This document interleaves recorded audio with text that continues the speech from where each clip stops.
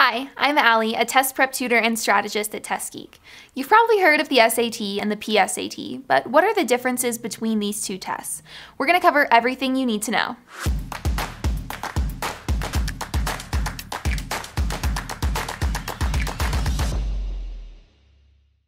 Generally speaking, the SAT is a college entrance exam.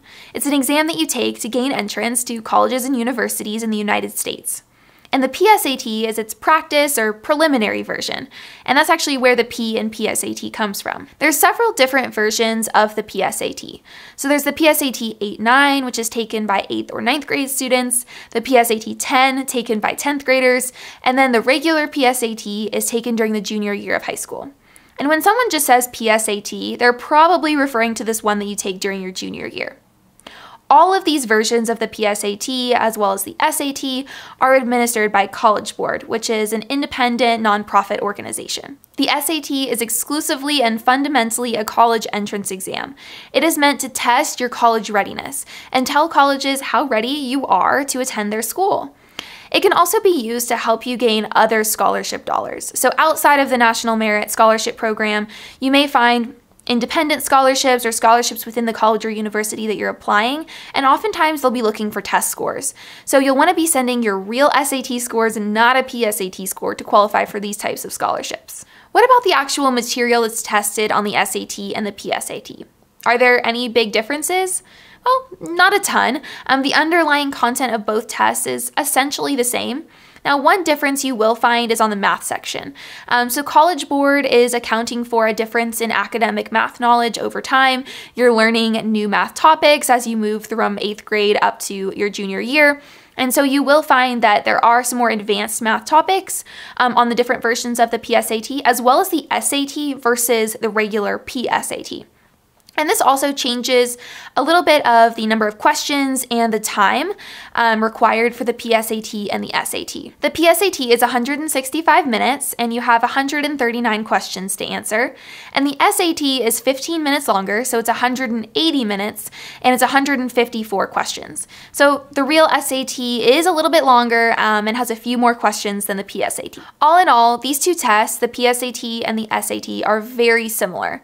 And this is really good news because any time you put into studying for the PSAT is essentially you studying for the SAT.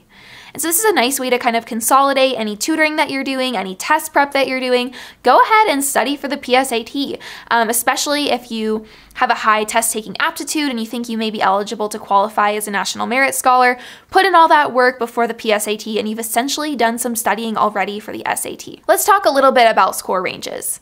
The PSAT is scored from 320 to 1520, and each section is going to be 160 to 760 points, whereas the SAT is scored on a range of 400 to 1600, and each section is 200 to 800 points.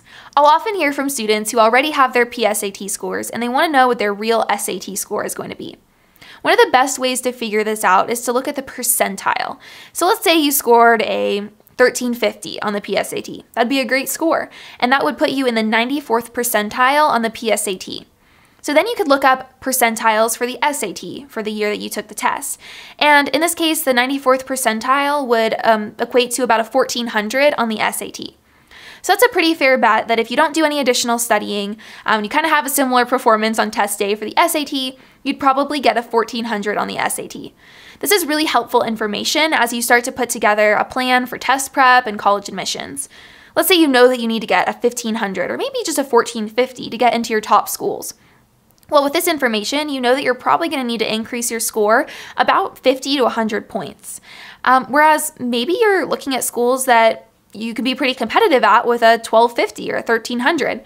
And in that case, you probably don't need to be putting a lot of time into studying for the test, and instead you could spend that time on crafting the perfect essay or finishing out your grades for that semester really strong.